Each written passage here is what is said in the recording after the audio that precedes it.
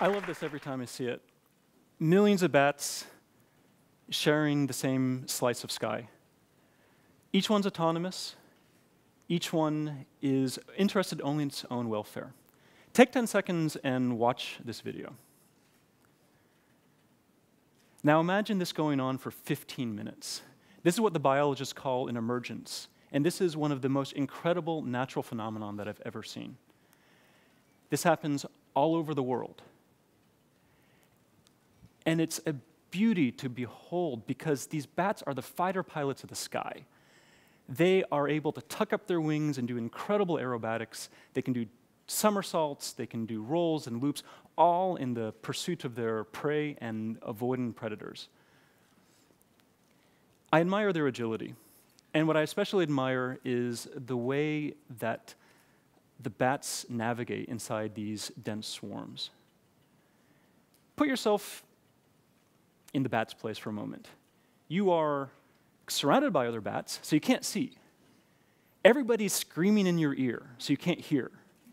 You're running as fast as you can away from where you came.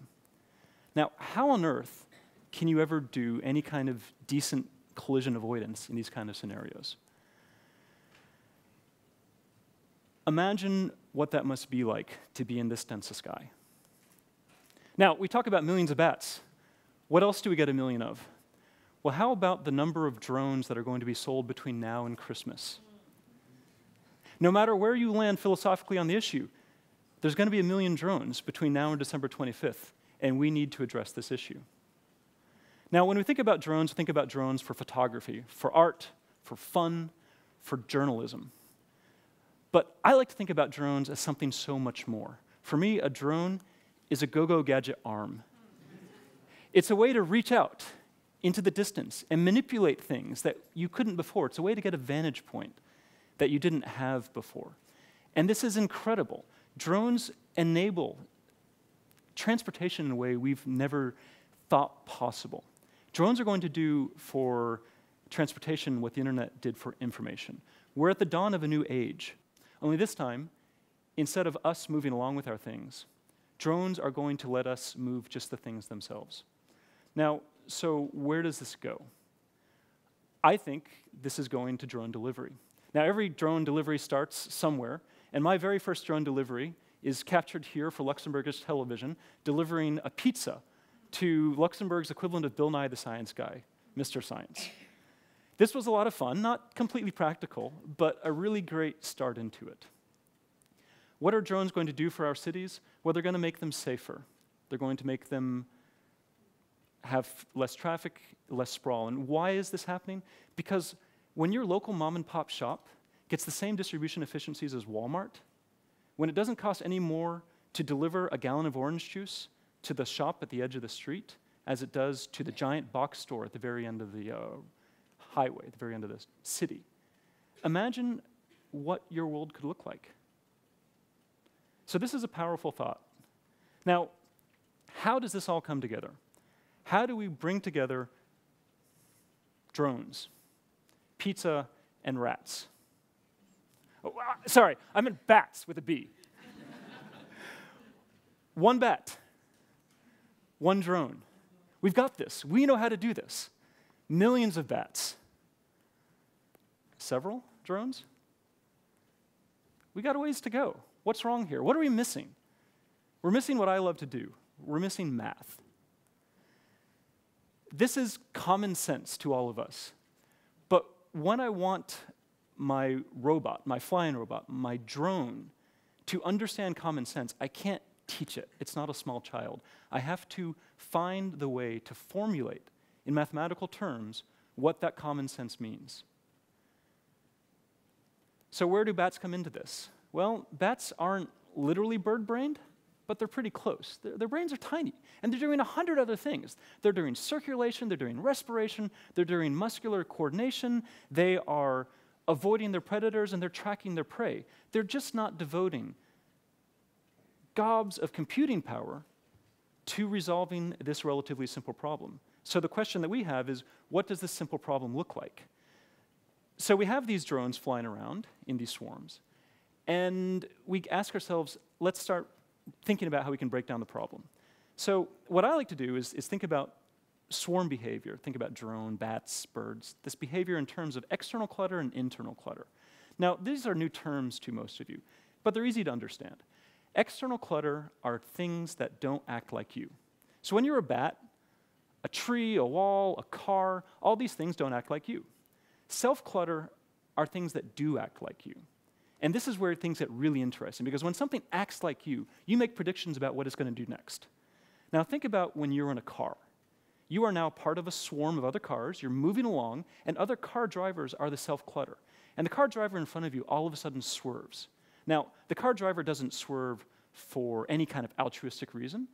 The car driver doesn't swerve to communicate with you, swerves because the driver wants to avoid the pothole, the chicken crossing the road, the chest of drawers, I don't know why. But what's neat here is that the driver is communicating information to you. Through the deviation, through that change of behavior from the expected model, you learn something about your world. You don't see it, you don't smell it, you don't hear it. It's the mere fact that somebody did something different than you anticipated. So what we want to do is try and figure out, maybe we can learn the same lessons from bats. Maybe we can get simple rules that allow us to have drones fly in a similar manner. So for several years at Boston University, we led a multi-university, multi-million-dollar effort to track bats and sort of extract this information. We went to Texas, we set up infrared cameras, recorded these bats, and we reconstructed their flight patterns. Now, what did we learn from that? We learned some ideas. This is one of them. This is a potential explanation of what the bats are seeing. This is a heat map.